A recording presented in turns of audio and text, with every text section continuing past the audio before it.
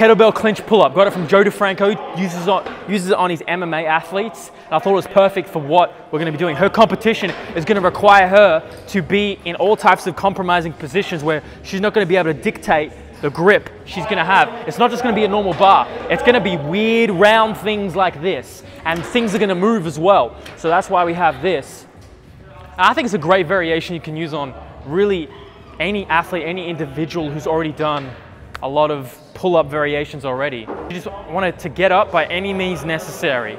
So we're not looking for a perfect pull-up technique here, because this is more conducive to what real life is. Just pulling yourself up on a weird shaped object.